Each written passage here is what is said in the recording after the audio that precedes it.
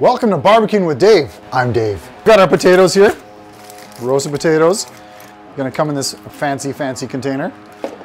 When you get them though, you're gonna want to toss a little more oil in there and then get it into the tin foil. Make yourself a purse. So we've got our barbecue already hot, indirect heat because the center one is turned off. And we're gonna put our potatoes there so they will cook but not burn. Next we've got our chicken. Using our tongs, we're gonna pull them out. This is a marinated sweet hot mustard marinade, and it's been sitting in there for 24 hours. But when it gets to you, it's gonna be frozen. You're gonna wanna let it thaw out overnight, and then you can get it onto the barbecue. We're gonna turn that heat down, get the extra bits on there, and let her cook. It's raining out here now. We're gonna get our food off because it's all done.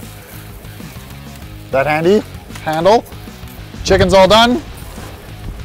Little color on there. You're gonna wanna watch out because of the brown sugar in that marinade. It will flare up if you're not paying attention.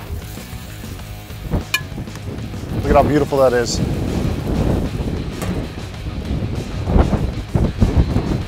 Southern Alberta. Love that rain. All right, everything's all done. Looking beautiful. Thanks for joining us.